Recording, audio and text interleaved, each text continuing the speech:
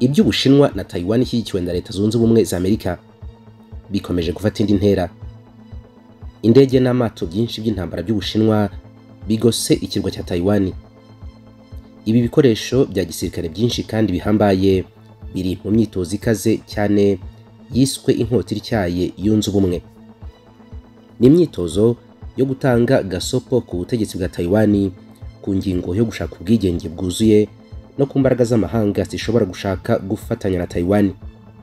Ni imyitozo ije ikurikira ibiganiro by'abategetsi bakuru ba Leta Zunze Ubumwe za Amerika na Taiwan, ibintu bifatwa nk'umurongo wa mbere utukura mu mibanire ya Leta Zunze Ubumwe za Amerika n'Ubushinwa. Umwuka urimo uraba mubi cyane. Hari umwe mu bagize Kongere ya Leta Zunze Ubumwe za Amerika watangaje yuko Amerika iteguye kurwana n'Ubushinwa, ndetse ngo Ubushinwa buramutse buteye Taiwan bakwemeza yuko igisirikare cya Amerika kirwana byeruye n'Ubushinwa. Ngo ikaze kuri Gentil Gedeo Official, reka turebe uko ibintu byifashe muri Taiwan.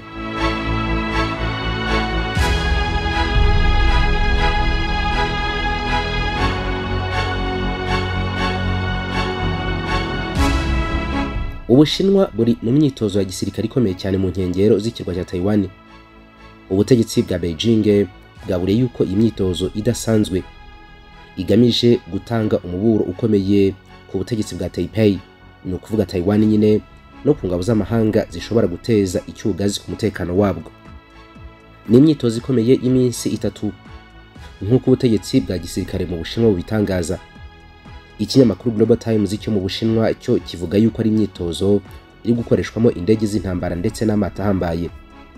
Ikirwa cyose cya Taiwan kiragoswe mu mpande zose guhera ku munsi wo kuwa gatandatu w'itariki ya 8 y'ukwezi kwa 4 2023. Ni imyitozo yiswe inkota ityaye yunze ubumwe, United Sharp Sword. Iyi myitozo ikaba n'umuburo ukaze w'intambara. Ije nyuma y'umunsi umwe gusa Perezida wa Taiwan Madame Tsai Ing-wen akubutse muri Leta Zunze Ubumwe za Amerika, aho yaganiriye na Perezida w'Inteko Ishinga Amategeko Bwana Kevin McCarthy, ndetse yanaganiriye n'abandi badepite n'abasenateri. Mu itangazo cyatanze, igisirikare cy'Ubushinwa Chinese People's Liberation Army cyaragize kiti imyitozo yiswe inkota ityaye yunze ubumwe ni umuburo ukomeye cyane ku ngabo za Taiwan zishaka ubwigenge ndetse no ku ngabo z'amahanga bafatanyije. Ibyo byose bifatwa nk'ubushotoranyi. Ku munsi wa mbere w'imyitozo, ingabo z'Ubushinwa zitoje zizenguruka ikirwa cyose cya Taiwan, zifata igice cyose gikoreshwa mu kugenzura amazi y'inyanja, zifata uburyo bw'itumatumanaho ndetse n'ikirere cyose cya Taiwan. Itangazo ryemeza yuko imyitozo ikakaye gutya kurusha indi yose mu gihe cyose cyabaye yakozwe ikirwa cyazengurutswe mu mpande zose. The Global Times yatangaje yuko bimwe mu bikoresho bihambaye bya gisirikare biri gukoreshwa muri imyitozo birimo rocket launchers z'ubwoko bwa PHL 191. Iyi ngiyi ishobora gutera za rocket nyinshi cyarimwe.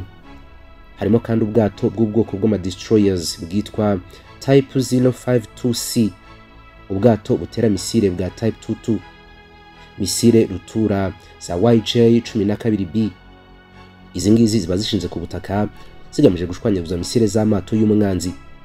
Harimo kandi indege z'indwanyi za J-10C, indege zikora ubutasi zikanatanga umuburo za KJ-500 kimwe na Yu-20 tanker aircraft, ndetse na misile balistike za DF-11. Minisiteri y'ingabo muri Taiwan yatangaje yuko yatahuye indege 24 zose z'intambara z'Ubushinwa. Yatahuye kandi amato y'intambara 8 byose biri mu nkengero za Taiwan ku munsi wo kuwa gatandatu gusa. Ubutumwa bwatanzwe n'iyi minisiteri buvuga yuko indege z'intambara zigera kuri 29 zarenze umurongo w'ubwirinzi utandukanye Taiwan n'Ubushinwa busanzwe, nubwo ari umurongo utemewe n'amategeko. Ariko Taiwan ivuga yuko iyo urenze uyu murongo uba uvogereye ubusugire bwayo. Ku munsi wo ku cyumweru, Taiwan yatangaje yuko yabonye indege zigera kuri 70 zose zengurutse ikirwa. Leta Zunze Ubumwe za Amerika zatangaje yuko ziri gucungira hafi Ubushinwa, ndetse zibusaba yuko bwatera intambwe isubira inyuma. Ubutegetsi bwa Taiwan bwatangaje yuko ubutegetsi bw'Ubushinwa bwafashe uruzinduko rwa Perezida wa Taiwan Tsai Ing-wen muri Leta Zunze Ubumwe za Amerika nk'urwitwazo rwo kugira ngo bukore imyitozo ya gisirikare ikarishye igamije kwangiza bikomeye amahoro n'ituze byo muri aka karere. Ibiganiro na Kevin McCarthy byabereye California ku munsi wo kuwa gatatu w'itariki 5 y'ukwezi kwa 4 2023. Byabaye ibya kabiri Perezida wa Taiwan agiranye n'umuyobozi w'inteko ishinga amategeko muri Amerika mu gihe kitarenze umwaka umwe.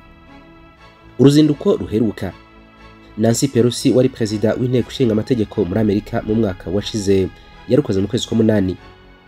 Uru rwatumye umwuka mubi wiyongera cyane hagati ya Beijing na Washington. Icyo gihe Ubushinwa n'ubundi bwakoze imyitozo ya gisirikare karahabutaka umuhora wa Taiwan, ndetse buri wese yabonaga yuko ibintu bishobora gufata indi ntera bikabyara intambara.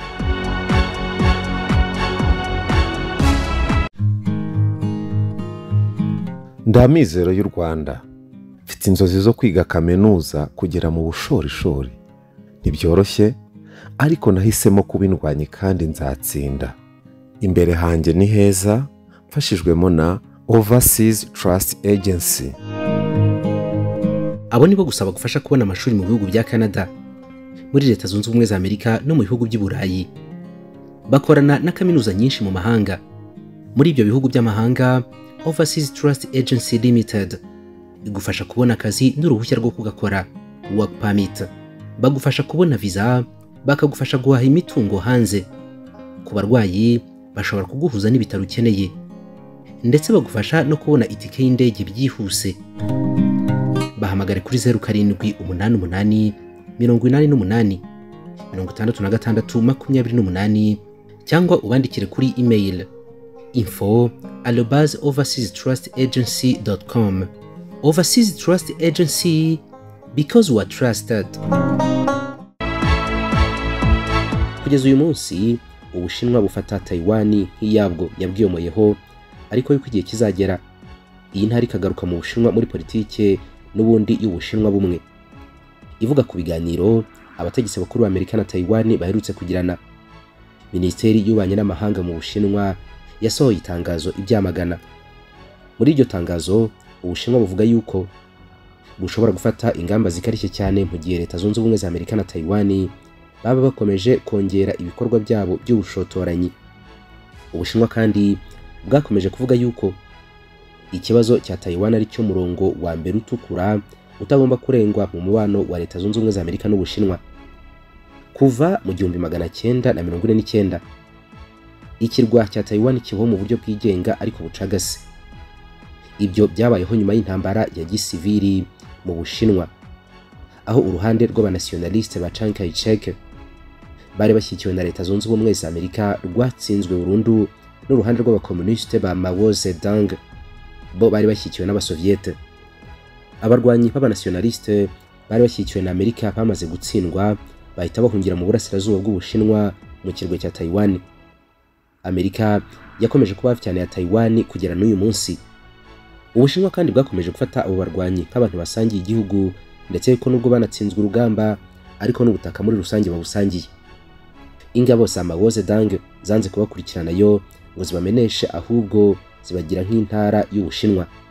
Ibihugu bike ku isi nibyo byemera Taiwan nk'igihugu cyigenga, naho ibindi bigifata nk'intara y'Ubushinwa.